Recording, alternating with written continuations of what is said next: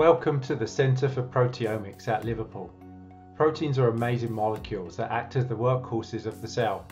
In the human body, there are more than 30,000 different proteins with distinct roles for supporting life, and all of these proteins together are called the proteome.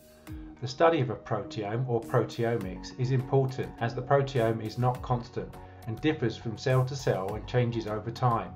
At the Centre for Proteomics, we can measure the levels of these proteins in different samples using complex machines you see here called mass spectrometers to investigate many exciting areas of biology.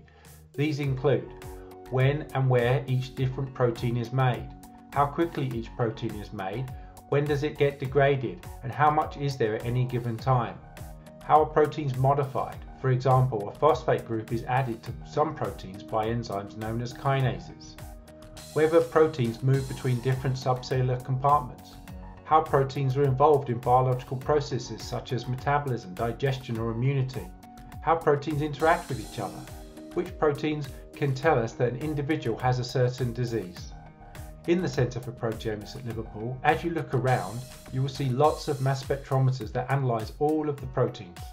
These machines literally break down proteins into smaller fragments that are easier to analyse and reconstruct a picture of the protein world by reference to databases of known proteins. In fact, if you look carefully at the glass barrier that separates the mass spectrometers from the lab bench area, you will notice an amino acid sequence in 3-letter code written from one end of the lab to the other. This is the primary sequence of Darcin, a mouse sex pheromone protein discovered at Liverpool in this lab. Many undergraduate students have been trained to use these instruments to undertake exciting research in proteomics.